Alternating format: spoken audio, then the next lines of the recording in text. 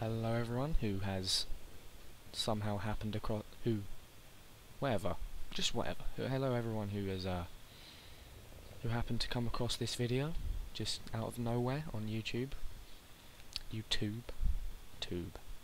I'm just showing you my lone survivor encampment just randomly because I wanted to. So first of all, we've got the frag mines and where are they? Powder charges out the front. These were required legitimately. As my character coughs. Idiot. He's thirsty. Why am I doing that? And then second of all, we've got the sandbags for, you know, just I know that's kind of a flaw. It means anyone could just jump over, but NPCs in this game don't have pathfinding, so they can't do that. Just for guarding the entrance with my lucky revolver. It's literally called Lucky. How amazing is that? As we turn around, we've got a trunk, or a container as it's called, to keep the weapons and gear in. This is from the Spetsnaz mod. That is from a backpack mod which I cannot call the name. And these are from the AKs and M4s mod, which is a very good mod. It is, I mean, the modelling, textures are really, really good. Only flaws, well not flaws, but only complaints I'd have to say are without this suppressor on, it would be very, very loud. And the second complaint, I mean these aren't very big things, but if they were fixed, I guess you could say, then it would be a truly flawless mod. It would be bloody amazing. And the fire rate, I mean I'm not really sure what the fire rate is exactly in real life, but to me this is a bit too fast in my opinion.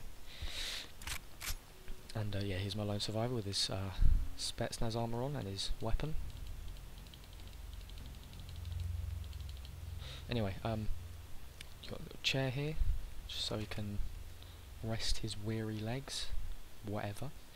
He's got the bed, where he can rest his weary head.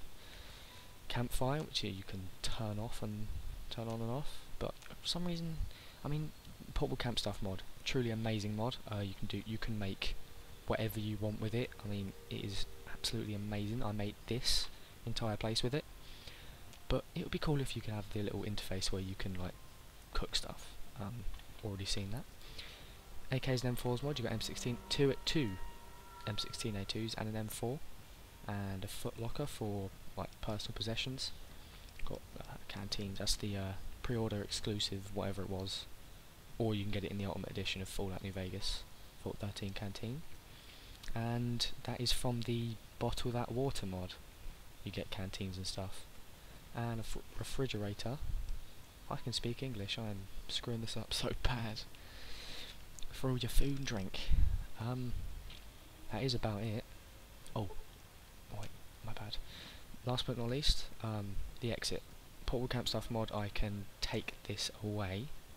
So I can exit out the back. And then I can, when I come back in, like I'll close it up, go away, we'll do whatever I want to do, simply for roleplay reasons, not for any other reasons, because no one's going to come in and take anything. Put it back, Y and E, whichever wall, I'll pick 2, and there you go, it's back, no one can get in. And as daylight arises with the project, no not Project Nevada, even though I have that on, the Nevada skies, that's it. As the sun comes up, the lone survivor looks out into the vast expanses of the wasteland, takes in a deep breath of that shitty irradiated air, looks over to the 188 trading post where he does his trading to buy his food and sell his spoils. He feels good about himself. Thank you everyone for watching.